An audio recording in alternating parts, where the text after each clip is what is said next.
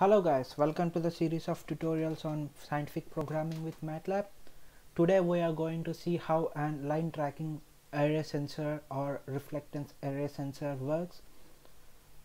I'm using a Pololo reflectance sensor. It's a Zumo reflectance sensor for a Zumo robot, which I have shown in the previous video.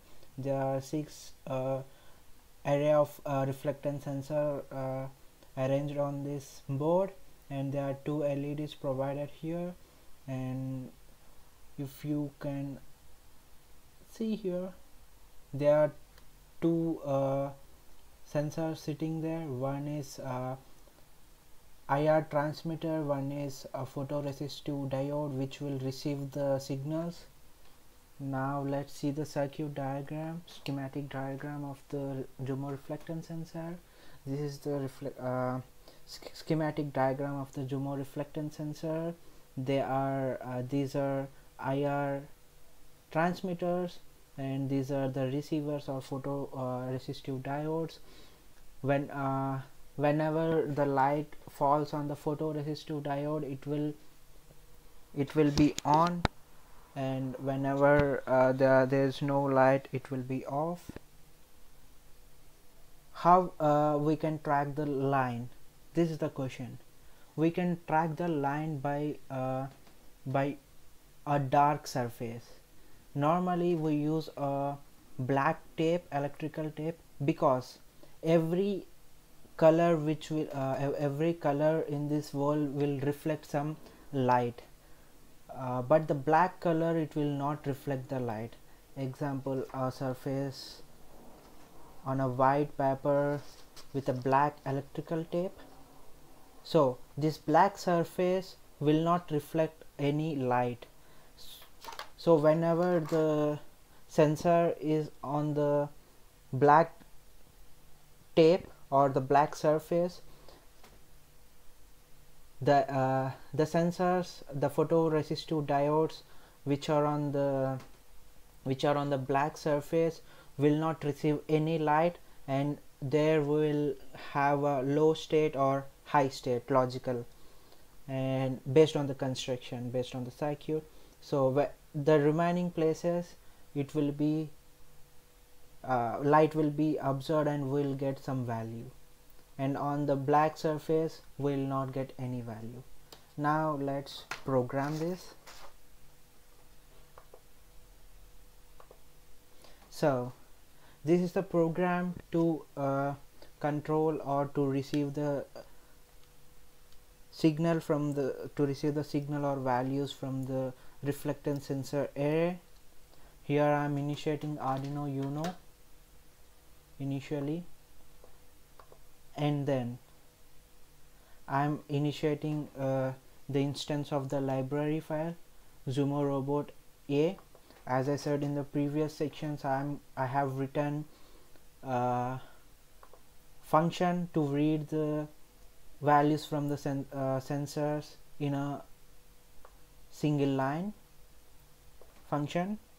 So this is the function where I can read signal 1, signal 2, signal 3, signal 4, signal 5, signal 6 from the sensors.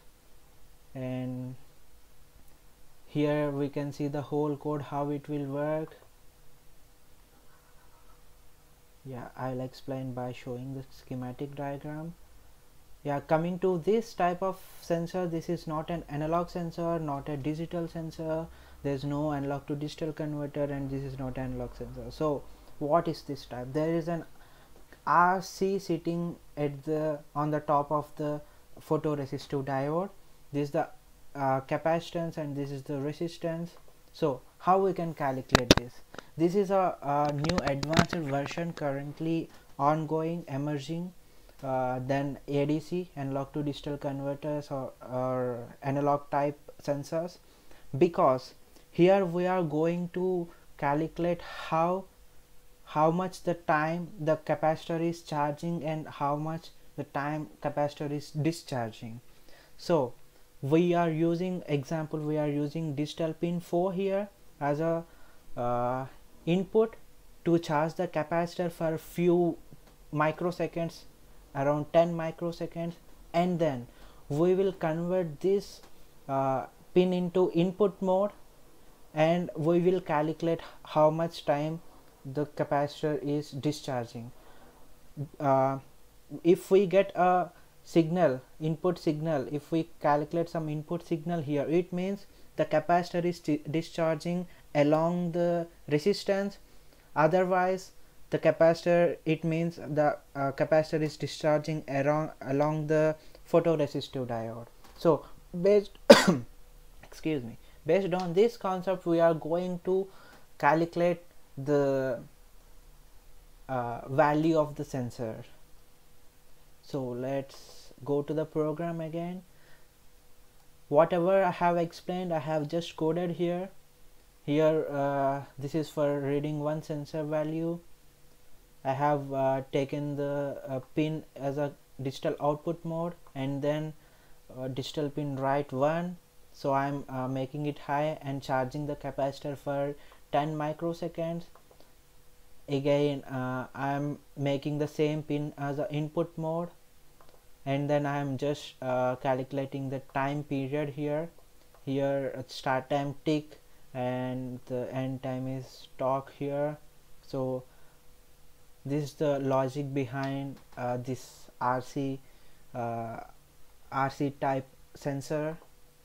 Now how to use that function? Just first we need to initialize the library file, and then in while loop we need to calculate 6 values. So I have taken an array of 6 values, s1, s2, s3, s4, s5, s6, and then b.read reflectance sensor. To read all the 6 values at the same time, we need to use this function.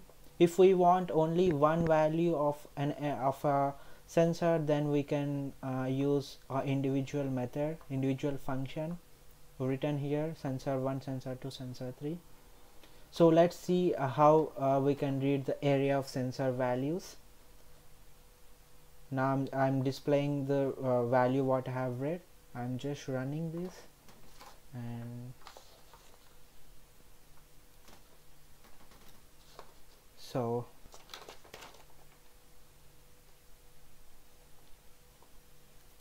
now I place the Zumo robot on the top of this. Everything is okay. I know the reason, because there's no enough light for this. I'm going to provide some light over here.